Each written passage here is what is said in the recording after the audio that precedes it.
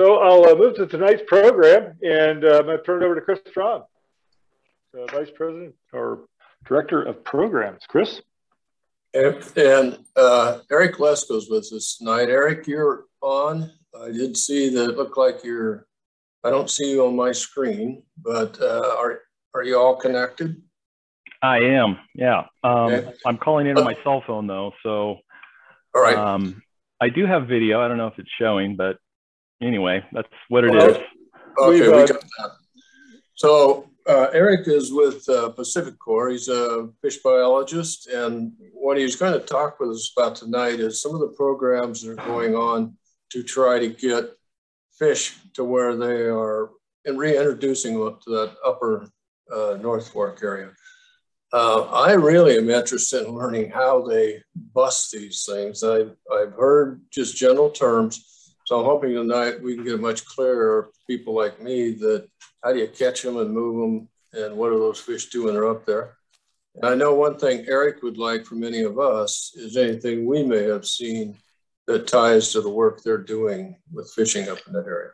So Erik, I'll let you get started. All right, great. Thank you, Chris. And good evening, everyone. Thanks for the opportunity to share with you some of the aquatic programs that PacifiCorp has been initiated, at least over the last decade or so. Should I share my screen here, Chris? Yes, please. Yes, please, you can. So let's see if this works.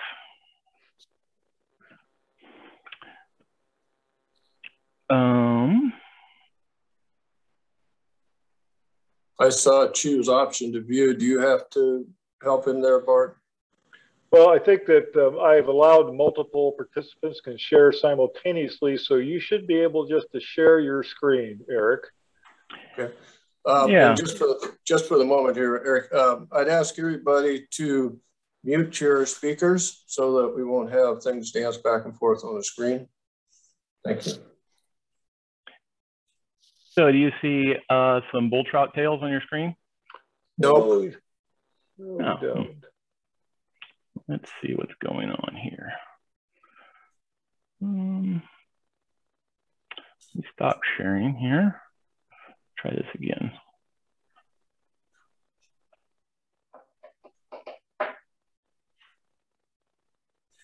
So I was able to actually just change my view to see Erik's. Here he is. Okay. And that was my operator error on my end. So. Oh, so you can see it? Yeah, we can see it. Okay. Well, that's a success then.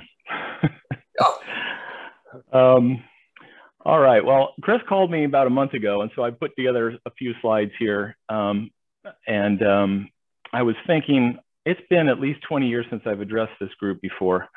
So, I mean, I've been working for PacifiCorp for 27 years, and I don't know why you didn't invite me back. It took you 20 some years, but I'm glad to be here. And this is pretty informal. So if you have some questions, I invite you to ask them while I go through these slides. And of course, after we're all done here, we can have a little Q&A as well. So anything of interest, I selected the Fish Passage program because that's pretty much our most challenging program right now, but I added a few others in here. But if you got any questions at all, they don't have to be related to what I've got up here. I'd be happy to answer them. So we'll go ahead and get started. So I'm sure everyone in this group and on the phone is very familiar with the Lewis River, but of course I had to just show you where we're talking about. We're on the North Fork Lewis River. The company's got actually 4 hydro projects up here. The first one, of course, is Merwin. And I provide little pictures here. Hopefully you can see them. Merwin's our oldest dam. It was completed in 1931. And then we went on up to Yale, which was completed in 1953, which is an earthen dam. And then the first one up is called our Swift #1 project. There's also a Swift #2 project, which feeds off the tailwaters from Swift Dam, and that's owned by Clark-Skamania PUD. So we're all in this together. Of course, I also added Lower Falls here because that is a barrier to all anadromous fish, no matter where we put them. And Yeah, that's it for that one. Oh, you know, it's a lot of people don't know this, but above Swift, there were plans to put even more hydro projects up here. One on Rush Creek, one on Muddy River. I'm very glad they didn't. For those that have been up there and trounced around up there, it's a beautiful area, and I'm so glad they didn't do that. So we do have some free-flowing section. It's about 80 miles of spawning habitat upstream of Swift Dam, and we'll get into that in just a sec. But before we do, I thought I'd just mention, you know, as a hydro company, we license these projects, as you know, with the Federal Energy Regulatory Commission. And we have what's called the Lewis River Settlement Agreement. This is pretty much what we live by. All the FERC licenses reference this document. There's a number of signatories on this, and it was dated back in November of 2004. We were issued a 50-year license for all the projects. We didn't receive those licenses until 2008. So we're essentially operating until 2058 under these licenses. But if you ever ask yourself, why are they doing this? It's ridiculous, which I get that a lot on some of these things. You'll see some of the things we're doing.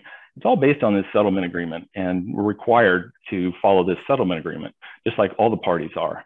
If you've got any questions like that, I'll probably refer to it again here during this talk.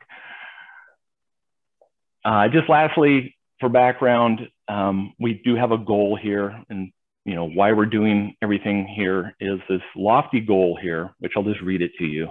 It's achieve genetically viable, self-sustaining, naturally reproducing, harvestable populations above Merwin Dam greater than minimum viable populations. There's a lot there, right? It is in the settlement agreement. I guess that's the definition of success for this program, but we certainly aren't there yet. So, by the way, we started doing the reintroduction back in 2011, and I'll get into some of that. So I already heard a question of what's going on and what we're doing. I thought I'd just put this simplified schematic, if you will, of the Lewis River and what happens here. So, you know, you have the North Fork Lewis River downstream of Merwin Dam. We have Merwin Dam, which has a sorting facility, which I've got some pictures to show. That's collecting the adults. We're transporting coho, late winter steelhead, and Chinook salmon. So we get an adult, we put it in a truck, hopefully several adults. We drive them all the way up to what we call the adult release site, which is what we call Eagle Cliff. We release those fish there, and then they're free to spawn wherever. Once they spawn and produce juveniles and the smolts start doing their out migration, we have a collector, and again, I have pictures of all this, at the forebay of Swift Dam. It collects these smolts, we put them in another truck, and we drive them all the way down to Woodland at what we call our Woodland release site, which then they're free to go to the ocean. And hopefully they survive and come back as adults to repeat this cycle. So obviously very labor intensive, but that's, in simple terms, that's the whole program right now.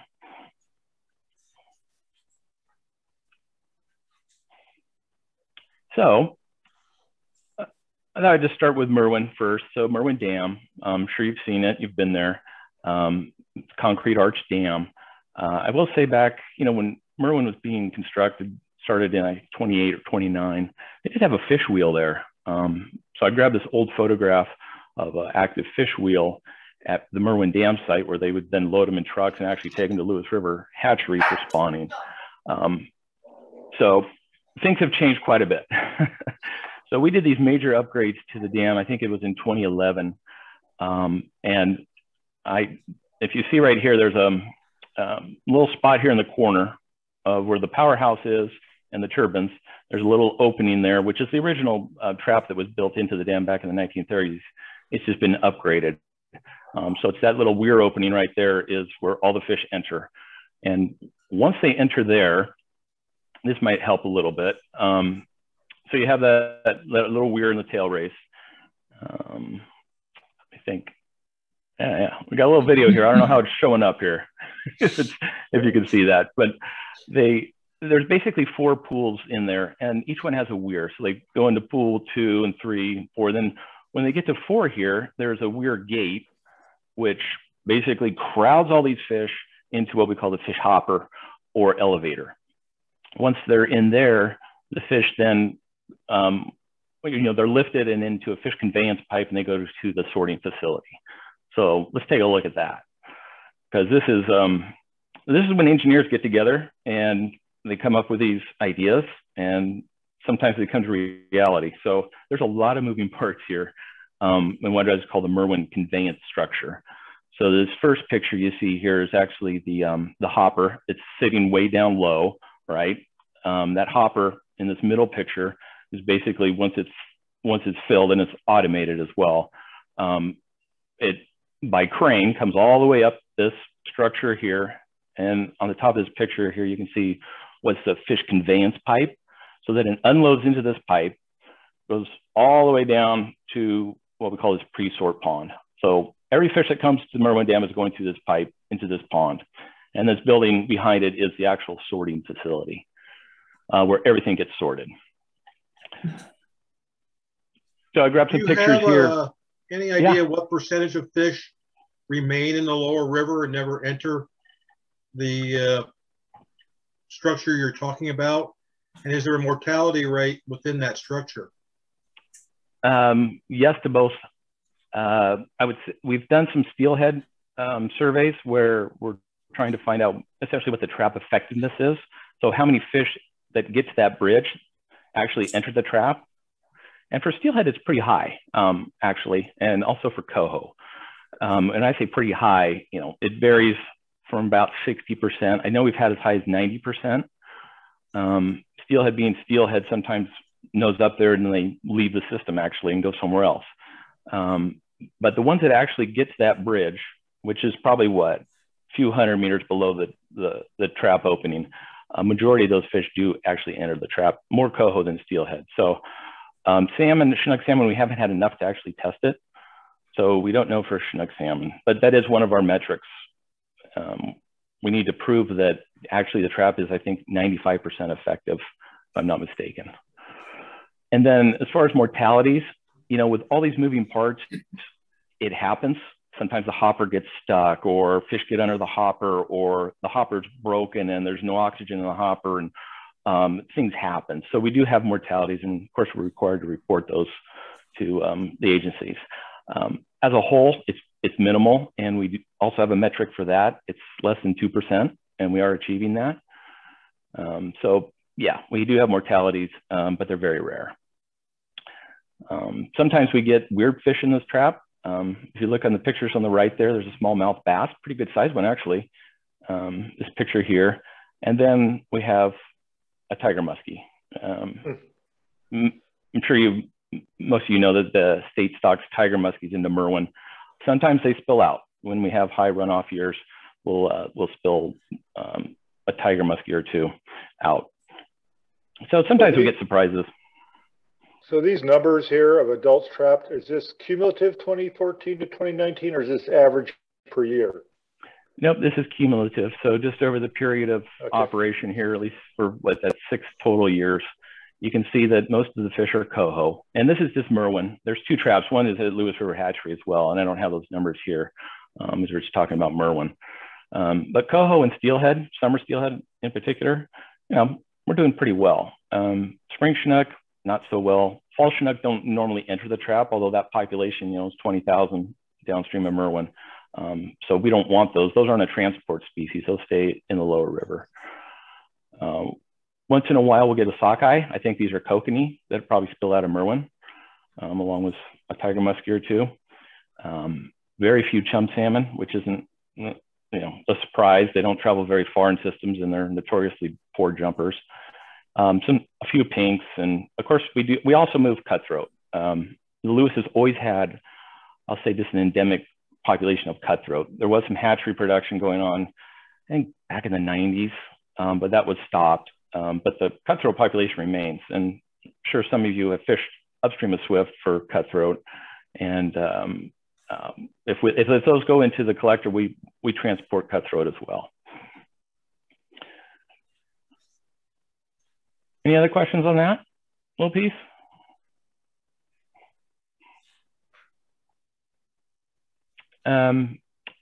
I added a table here. So remember that goal I shared with you earlier about viable populations and such. Well, we do have a target for upstream transport of adults. And again, we're only moving late winter steelhead. When I say late winter steelhead, these are the natural origin steelhead. These aren't the chambers that you might be familiar with. These fish spawn in March, April, all the way through June, like a normal steelhead, not like a chambers that spawns in November. And we started, well, I'll wait till the end of the presentation. I've got another slide there. But only 1,700 of those. Coho, both early and lates are transported up. Our goal is 6,800. We've done pretty well with coho in recent years, and this year's going to be no exception. We have a huge coho run this year, probably going to be a record when it's all tallied. And then if you look at spring Chinook, we're not doing so well. We're getting very few spring Chinook back. This is what's transported. So broodstock, the hatches are taking those, and then what's left over, we get to take upstream. We're nowhere near this goal of 3,000. So this is one of those challenges that I talked about. It's been, almost 10 years now, and we're still not getting the spring Chinook back that we had expected. So that's an issue. Erik, why aren't summer steelhead a transport species? I think because they're a Skamania stock. There's not a natural stock in there, but that could be said of the spring Chinook as well. I think historically, or some of the literature back when they were doing the settlement agreement said that summer steelhead don't travel up there now as much as the winters, but whether that's true or not, I'm sure summer steelhead would be more than happy to travel all the way up to Swift, honestly. So I don't have a good answer for you other than there's Skamania stock, and the thought was that there weren't a lot of summer steelhead naturally before the dams were there that were up there. So they were not included as a transport species. Okay, thanks. This next slide is that Eagle Cliff site I told you about. This would be called our adult release site. A little primitive right now, but it works. You can see in this, well, this first slide is basically the chute that the truck that you can see in the second slide backs up into, and they pull the gate, and those fish go down this black tube that's underground here. This is only blowing out like 3 times now in the last 10 years. So it's kind of a problem, but I mean, it works, right? The third slide here shows the fish being dumped in at Eagle Cliff into a nice pool here. And then they're, again, free to spawn or move wherever they want after release.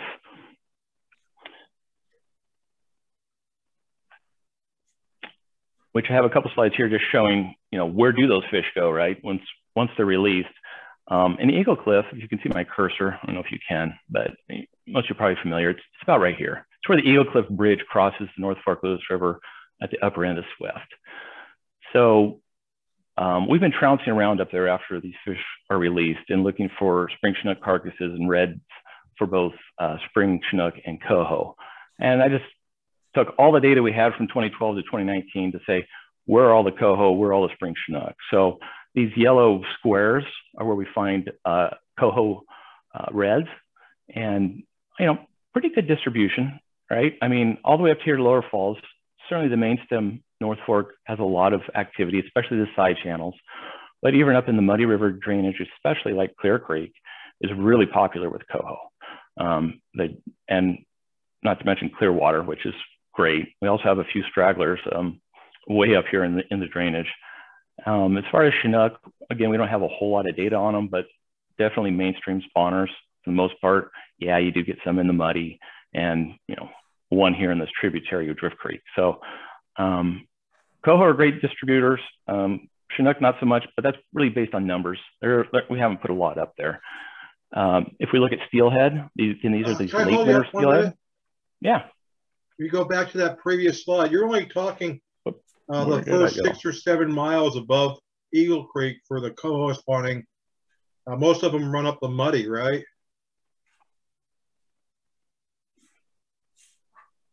Yeah, so here's that slide with the coho. So is this within one you're referring to? You have a lot of the upper main stem that's not being used by spawners? No, they are all the way up to Lower Falls. So right here okay. where this all ends, this is Lower Falls. It's just not documented on this slide. I'm sorry, I got pictures in front of the river. Go ahead, I'm sorry. Erik, you're about 20 minutes in. Are you okay on your flow rate for what you got tonight? I don't know how many slides you have. I don't have too many more, maybe 5 or 6. I'm not pushing you. I just want to make sure you know about where you are. Yeah, thank you. Okay. You get rambling and forget about time. Yeah. So talking about steelhead, again, 2014 to 19, these are radio tag detections. So we actually put radio tags in the steelhead every year, and we fly around in our helicopter and note their locations through GPS. And steelhead are steelhead, right? They go everywhere. We even have steelheads that are going past the dam here. As you can see, Swift Dam's about right here. So this is the forebay area, and all these, they're basically seeding the entire drainage that's available to them, which is great. This is great to see.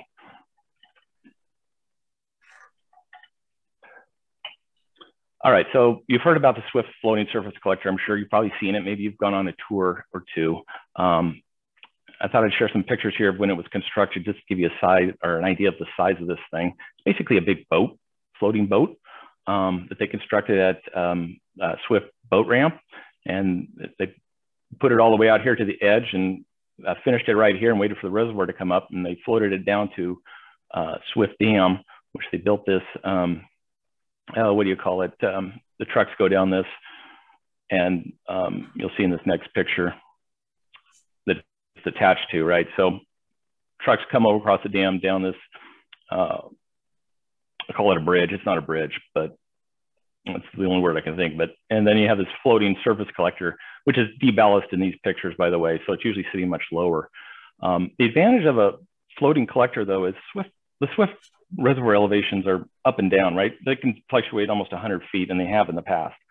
So this thing can operate and catch fish at, not 100 foot, but probably like 80 feet of reservoir fluctuation, which was pretty important because, this is our main flood control reservoir, and we had to bring it down quite a bit here in the fall for the winter rains. Just to give you a perspective of what all the moving parts are here. So you have this boat, which we call the floating surface collector, the trestle, that's what it is, the trestle that was built to anchor this floating surface collector. We also have a net that goes all the way down to the bottom. From the surface to the bottom, this net is, in place so fish don't get behind here. I'm not going to say fish don't get behind here because sometimes they do. So it's not 100% effective. A recent addition is this guide net, if you can see my cursor. So fishing are coming down here. They want to go to the ocean. These nets help guide these fish into this, what we call a net transition structure. And I'll show you some pictures here. Here it is, this first photo. I'm sorry to interrupt again. Do you have any idea how many fish don't make the structure or stay in the lake? Yes, so that's kind of one of the biggest challenges we have right now. We've done both radio telemetry as well as trying to think of the word, hydroacoustics, to map in 3D where these fish are and what they're doing and why they're not all, we're not having 100% efficiency. So this is probably our biggest challenge is, so you have all these smolts coming into Swift.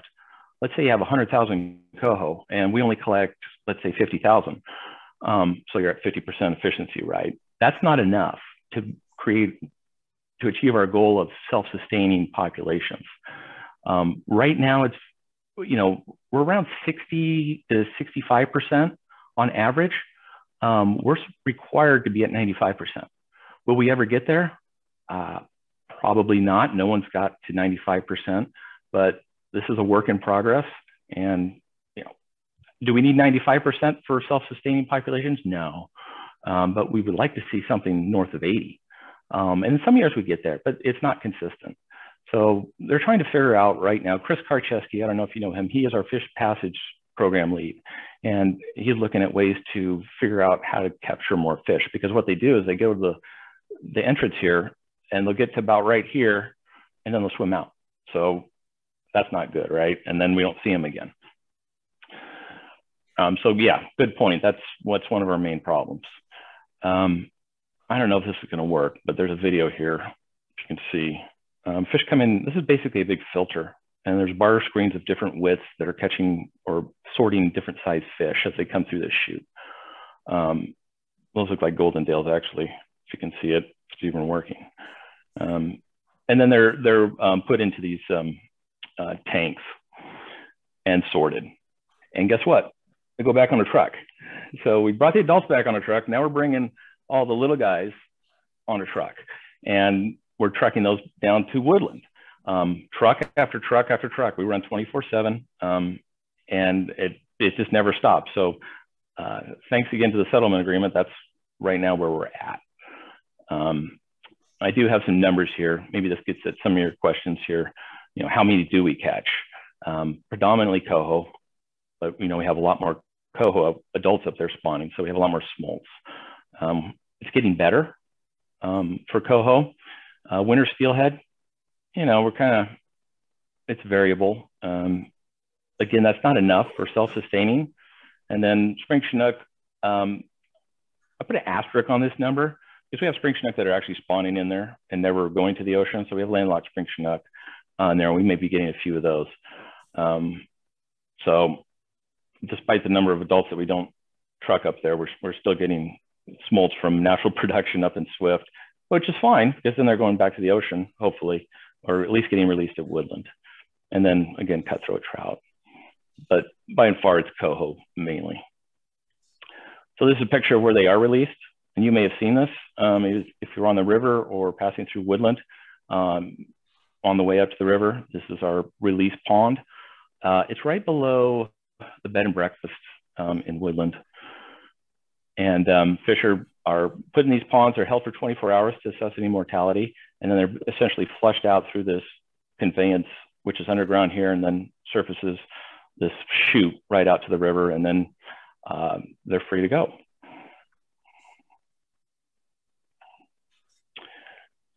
So any questions on just that whole program? It's complicated. I don't have a lot of time to get into too many details, so I kind of went through it pretty quick.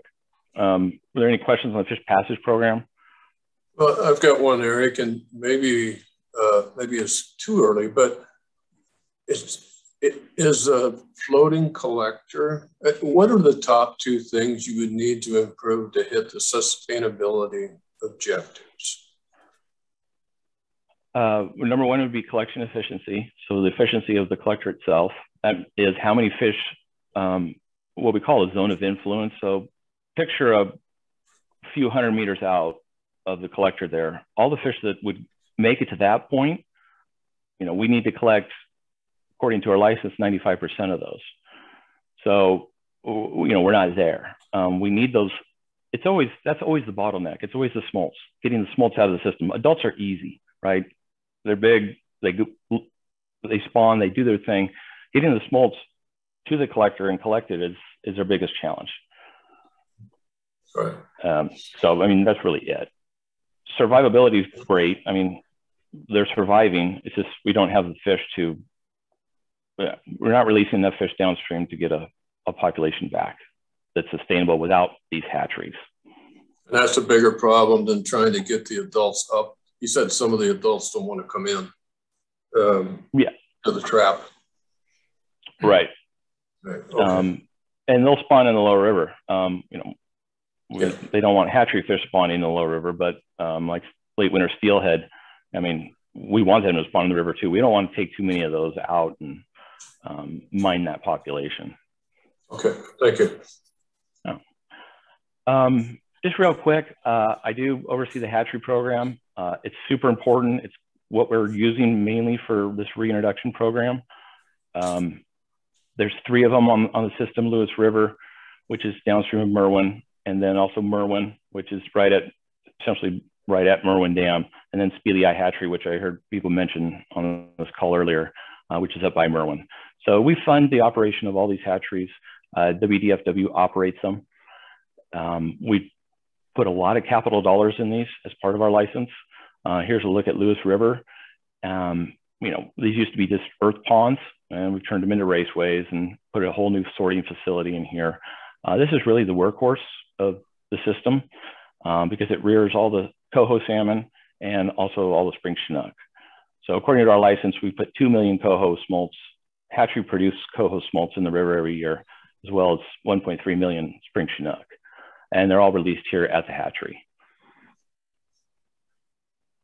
Merwin is a trout hatchery, constructed in 1993. This is really our trout hatchery. So it provides the steelhead both summers and winters, as well as the rainbow plants that we put in at Swift Reservoir. So 50,000 Goldendales, we get eggs from Goldendale and then rear them here at Merwin. And then we put them in at Swift Reservoir every year for harvest. You guys got to do a better job of getting those Goldendales, by the way. There's too many going into the collector.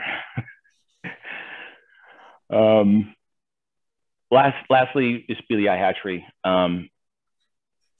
This is an older picture. It looks a little bit different here. In fact, we just got done putting shade covers on all these raceways. I had some capital dollars last year, so I got to go ahead to do that, and it was just completed. So all these, what you see here, open raceways, are now shaded, as well as adult holding ponds.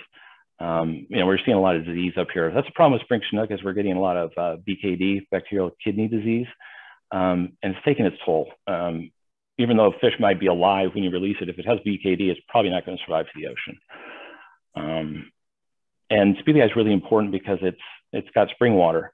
So it's the early rearing source for both spring Chinook and coho. And I'm sure you're all aware of the kokanee fishery. We put 93,000 kokanee a year into Merwin, and it's turned out to be a really popular fishery, which is, I'm really surprised. I mean, it's doing great. Just one last thing I wanted to mention, because you might see these in the river, and maybe you have operated these in the past. These are called screw traps, very common for capturing juvenile smolts in the river.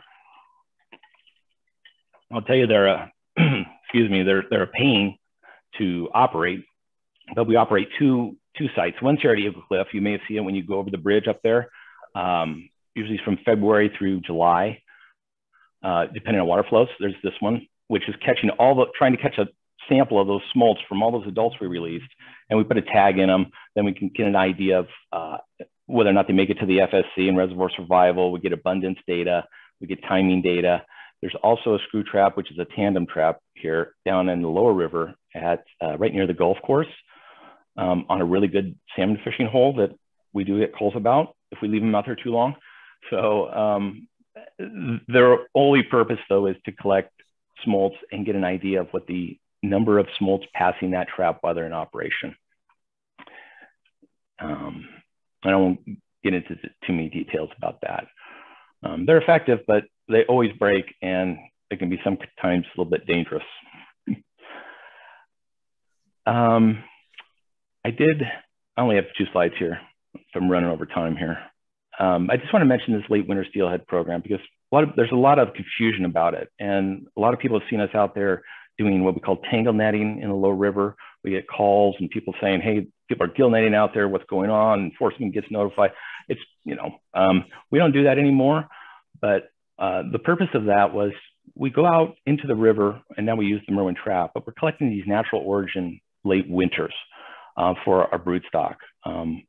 And the reason we're doing that is we're bringing them into the hatchery, we're rearing them for a year, we're releasing about 60,000. So somewhere around 50 spawning pairs are used to get 60,000 smolts that we release. We put a little blank wire tag in their snout. So, we know that it's what we call a program fish. It still has its adipose fin, so it's not available for harvest. We all know that's not a guarantee, but they're not supposed to be harvested. So when these fish come back as adults, then we take those fish upriver. It's a unique program because it's using these natural origin steelhead. And, we've caught fish down there that's, exceeded 20 pounds. It's common for these natural origin steelhead. And I just don't think people give them the credit of the Lewis River natural origin steelhead that are in that river. We do abundance surveys, it's maybe only 800 or so that are spawning in the lower river, but it perseveres, and it's not talked about much, but they're there, and the anglers know they're there too, by the way. But they're not supposed to be catching them. yeah, I'll just leave it at that, and maybe just do any questions you have. We went through that pretty quick, so if you got any questions Do you think on anything, let me know. Do you think there's any natural spawning going on, especially up in Swift?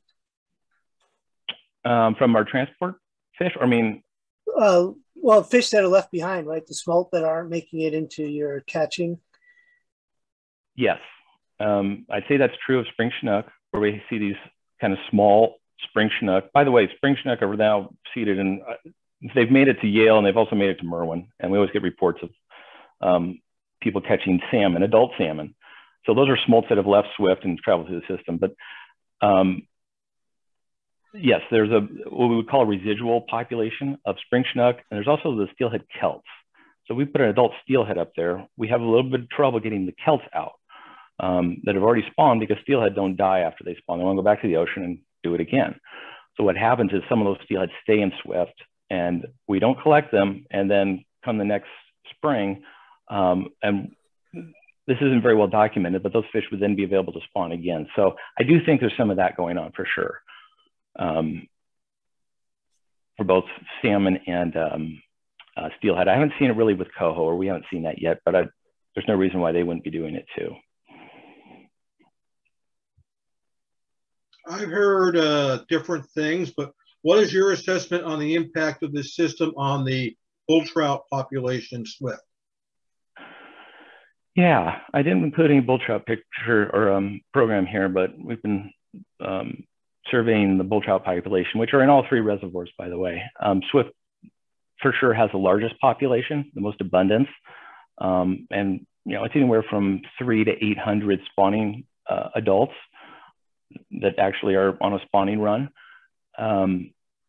So it's one of those questions like the golden dales or these fish that we're putting in there, are they having an impact on bull trout? And so it's something that we look at really close, and we work with the U.S. Fish and Wildlife Service, and there's a bull trout Lower Columbia working group that has a monitoring that's done every year to kind of assess whether or not we're having an impact, either through predation, golden dales actually eating bull trout. We don't see much of that. Bull trout are pretty tough, right? They're an apex predator. They'll eat a lot of the smolts, we thought, right? We put all these smolts up there. They'll probably eat a lot. So, we've been doing this 10 years. We've seen any changes in the bull trout population? It has gone down a little bit. Not to critical levels, but we have noticed a little bit of a trend downward. That could be attributed to this reintroduction program or something else. Bull trout are funny, they used to spawn in Rush Creek and Pine Creek pretty equally. Now it's almost all Pine Creek and very little in Rush Creek, for whatever reason. And we're looking at ways to try and improve that at Rush Creek and get more bull trout in there. I've heard that anglers, as a incidental catch, are catching some very large bull trout in Swift. I believe it. I'm talking like problem. 40 inches. Yep. 40 inches is a pretty good fish. That's got to be at least a 12-year-old bull trout. We've seen, I can't remember my millimeters, like 920, I think is the biggest one we've got. So I'm just wondering if the anglers are going to have any impact then on the bull trout, if that's not your problem, is it?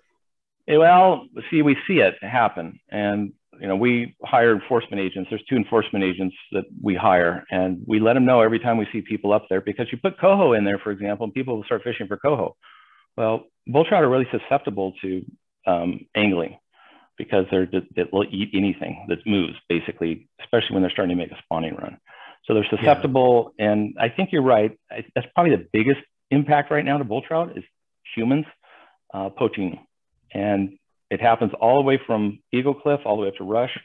The only thing we can do is tell enforcement about what we see. And they do patrol the area at those times when they're most vulnerable. But yeah, they're big fish, and I know people are targeting them. It's unfortunate. Erik, what is the golden dale you're referring to? Golden Dale Hatchery up by Carson. It's so a trout. Oh, trout? Yeah. Okay. They're also a fall spawner, and they've been used in Swift for, I've been here, like I said, 27 years. It's usually Golden Dales. I know they've used some Tacoma stock, and we just recently talked about using triploids, but we didn't support that yet because there isn't enough information. But because they're a fall spawner, they don't interfere as much as, say, a regular rainbow trout with our steelhead program. That would be my biggest concern. So we're kind of stuck with the Golden Dales for now. We're trying to figure out if there's something that'll work better. Because what's happening, like I said, they get into the collector and we end up transporting them downstream below Merwin, which we don't want to do. Yeah. Yeah, we could, if you could get those Golden Dales to respond to a surface fly, I think we would catch a whole lot more of them. Yeah. You have trainers. So I told them at the hatchery to start doing that. Yeah, right. Training them. Yeah. So our club has been involved in conservation on the East Fork, Lewis, for nearly 15 years with the nutrient enhancement program. And, you know, we were also pretty instrumental in getting that designated a gene bank river. You were talking about those lower river spawning fish, spawning steelhead. Is that population really an East Fork population that is just moved around between the main stem and the East Fork, or is it distinct? It's actually distinct. Okay. The East Fork is, at least genetically speaking, they have what they call baselines for the East Fork Lewis River, as well as what we call Lewis River Merwin Cedar. So I did have the slide, I didn't talk about it, but we screen every steelhead that we use for broodstock or potential broodstock. So we screened, about 1,100 actual adult steelhead, and by and large, they are actually Lewis River or Cedar Creek, which is the North Fork Lewis stock, which can be differentiated from the East Fork. We really don't get that many East Forks. This stock in the North Fork is, this is why I have such interest in this one, because, you know, all the things we've done, these steelhead of all the other species have persevered through all these years since Merwin went into place. That's pretty cool. And I know steelhead like to stray a lot. So we do get some, you know, from other systems, the Tootle and River. We get a lot of those. We also get a lot of clamma fish, I know. But for the most part, these are Lewis River fish, and they just keep coming back. Interesting. Erik, do you have any estimates of smoke adult survival rates from your smolts from your reintroduction program? I'm wondering how they compare to other nearby systems. Yeah, we would love to get those, but with the numbers that we're releasing, we really can't get a good estimate. The confidence intervals would be so huge on it. It wouldn't be a very practical or useful estimate. So it's one thing we really want to do. We're using the hatcheries as a surrogate now, which isn't really, that's not apples to apples. You're taking a natural fish and you want to know, what its survival rate is. So we would love to get that information. We just can't because we don't have enough fish to tag, to get enough fish out there to give us a good estimate, but we're required to do so. So keep our fingers crossed we'll get more fish from the collector as time goes on and be able to do that. I think we've gone for a while. We should look at wrapping. Are there other questions you'd really like to give Erik while we got him, or should we call it a night? Just curious, you used to have the Upper Lewis open, and then you had that closure starting July 15th for the lower part of the Upper Lewis above Eagle Cliff. Is that going to stay in place permanently? Is that to protect the bull trout or the salmon, or what is that there to protect? A little bit of both. You're talking about the regulation where it's, the Eagle Cliff is such a problem, right? And the regulations, DFW gets, they get more complicated every year, it seems like. It's really hard to track, right? So to answer your question, yes, it's to protect bull trout, number one. And secondly, the reintroduction program. So we have adults running through there in the spring. We don't want people fishing, whether they're the adults or the smolts, moving back out. At least not yet. At some point that we do want harvest up there. The state wants harvest. And I'm sure people would love to catch a steelhead or a spring chinook. I would love to do that. I'm an avid fly fisherman myself, so I would welcome that. We're just not there yet. So there's some regulations in place to protect both bull trout and reintroduction fish. I used to go up there in September and do really well on coho and Eagle Cliff Pool. Yeah. I don't remember. At one point it was not legal to do so, and they may open it up, and they keep changing it. So I think when they first did the reintroduction, it was open to fish Eagle Cliff, and then they closed it off starting July 15th or something. Okay. Yeah, that sounds right. And then, people don't get the word. So when we're doing our spawner surveys, we see people fishing, and it's not my job to, highly inform them, but, it's just me out there. So I see them, I make note of it. The word is that the state is considering a proposal to change that regulation so that it would be open to catch and release during that time. Mm-hmm. But that's still in the works. Yeah, I think that would be fine. I guess at that point, it's really a bull trout issue because, like I say, they're just so vulnerable. I mean, if you know what you're doing, you can catch a lot of bull trout and really have an impact on the bull trout population. And I know some of that's going on. I don't know how much. I have a question. This is Russ Flaskerud. Can you hear me? Yes. Yes. Yeah. I was up at Swift Camp last week and camping up there. It's free camping, by the way, at Swift Camp. And there are people fishing the reservoir at the mouth of the Lewis River, where it comes out of below the bridge at Eagle Cliff. Mm-hmm. How far towards the river can you fish? You know what I'm talking about?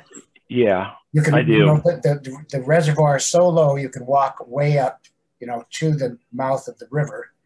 And that's right. There were guys fly fishing, and I don't know if this is legal or not. Well, I think in the regulations, unless they've changed, there's the Eagle Cliff Bridge, which is a marker. Then they have these buoys down about a quarter mile below there. The reservoir is open, I think, below those buoys, if not the bridge. So I'm not sure where that ends, and it closes it sometime in November. Yeah. So if they're fishing, I know if they're fishing above the bridge, it's not open. Below the bridge. This is below the mouth. And the buoy is about equal to where the high bank ends on the north bank. So if they're fishing between where the high bank ends to the bridge, they're fishing illegally. Yeah. Okay. This is much lower than that. This is more towards the reservoir, and the fishing really. I think, and you can talk to the guy in the Eagle Cliff store, but I think from the high bank on the south bank is the buoy. It's still considered a reservoir even at low water, where you just got the channel going through there. Don't talk to the guy at the store; he doesn't know. He's been good. He's been a source of information for me. I don't know, but anyways, there's from that high bank across, there's a buoy, and that's considered the reservoir, whether it's high water or low water. Yeah, these were below the buoy, so they were legal. But I was up fishing illegally not too many months ago. After the 15th of July, I called the store. I even stopped at the store when I went up there because I thought, oh, the locals will know. He said, oh yeah, it's open. It's all open. Thank you very much. And so I went up the river, started fishing on the river, and then I went up on the bank and I saw the sign on the trees up there. Yeah. Sounds like a win nut to me. So. Don't tell anyone. Well, maybe we ought to educate that guy. We'll have enforcement. Thank you, Erik. Great presentation. We are all a little more knowledgeable about what's going on up there and what we see. And yes, we stay away from screw traps when we see them in the river. So thank you for that warning. And also, you've identified yourself as a fly fisherman. I'm going to have Chris make sure that you have an application to Clark-Skamania Flyfishers. So, hey, you know what? I love it. I would love it. Okay. And we will have you back far sooner. Well, you have 27 years in. We'll have you in sooner than either 20 years or your retirement, whichever comes first. How about that? So, yeah, right. Okay. Well, Send me an application. Okay. Well, thank you for all the work that you're doing up there, and thank the company. Laudable goals, and thank you for your investments in there and bringing the fishing back on the Lewis River. So, thank you. Yep. Okay. So Thanks thank a you, lot. Chris. Thank you, Chris, for putting that program together. And gentlemen, thank you for sticking through it. I think it was great information. Thank you for those folks who have been participating in the enhancement projects and the other conservation projects out there. Thank you, Fishmasters.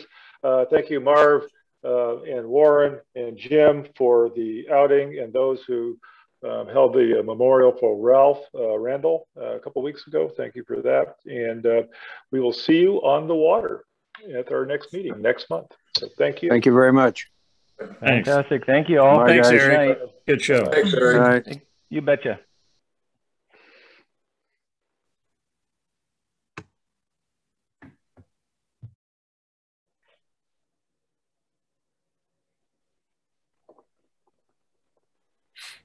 Leave is down on the bottom right. Leave is down on the bottom right. But they're going to cancel it. Warren?